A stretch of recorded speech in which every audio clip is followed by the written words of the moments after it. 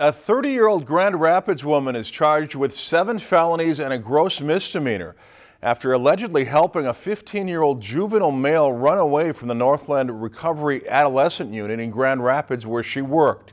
Melanie Lynn Peterson is also accused of allowing the juvenile to stay in her apartment where she allegedly had sexual intercourse with him at least 3 times and provided him with controlled substances.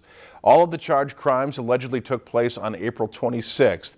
Peterson faces 3 counts of felony criminal sexual conduct in the first degree, 1 count of felony third-degree sale of a controlled substance, 1 count of felony fourth-degree sale of a controlled substance, 1 count of felony fourth-degree possession of a controlled substance, 1 count of felony deprivation of custodial or parental rights, and 1 count of gross misdemeanor contributing to the delinquency of a minor.